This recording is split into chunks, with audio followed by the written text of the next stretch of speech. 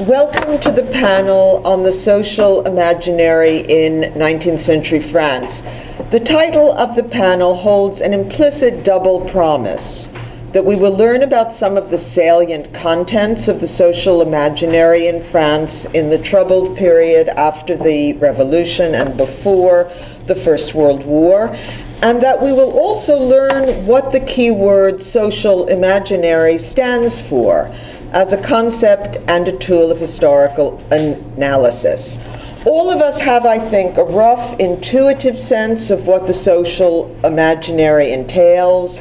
For some of us, the term might even summon up the name of the theorist Cornelius Castoriadis.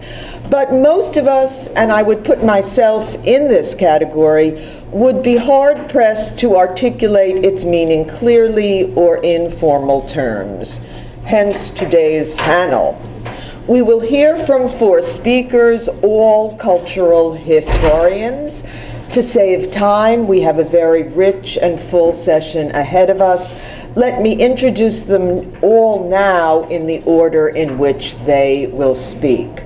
Firstly, James Johnson, professor of at Boston University, is well known for his book, Listening in Paris, which traces the sea change in the subjective postures of opera-goers and concert-goers in the French capital between 1750 and 1850.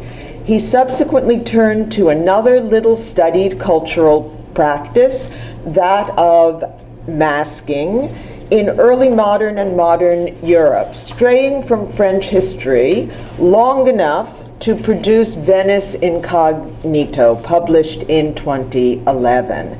Now back in the fold, and we're happy to have him back, he is continuing the study of the wearing of masks in the French context, and his paper today draws on that research. It is entitled Paul Verlaine, Masks and the French Fin de Siècle. Dominique Khalifa, professor of 19th century French history at the Sorbonne, likewise gravitates to little-studied cultural practices and is well known for his predilection to turn his historian's eye to the social margins.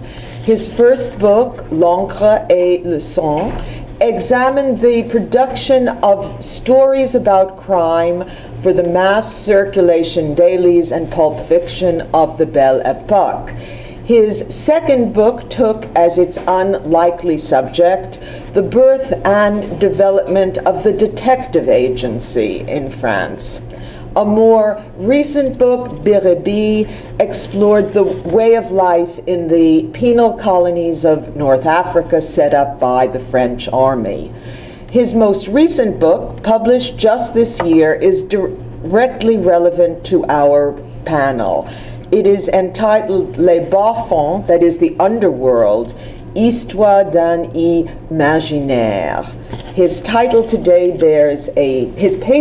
bears a similar title, The Bas-fonds as a Social Imaginary. Erin Marie Legacy is the only member of the panel who is not an old hand on the history scene.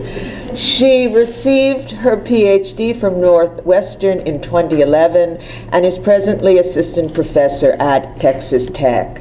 Her doctoral thesis, Living with the Dead in Post-Revolutionary France, 1795 to 1820s, focused on the unexpected cultural role played by the dead in the reconstruction of Paris after the Revolution. Her paper today, with its witty title, A Grave Accord, Reimagining Paris in the City of the Dead, draws on her dissertation research.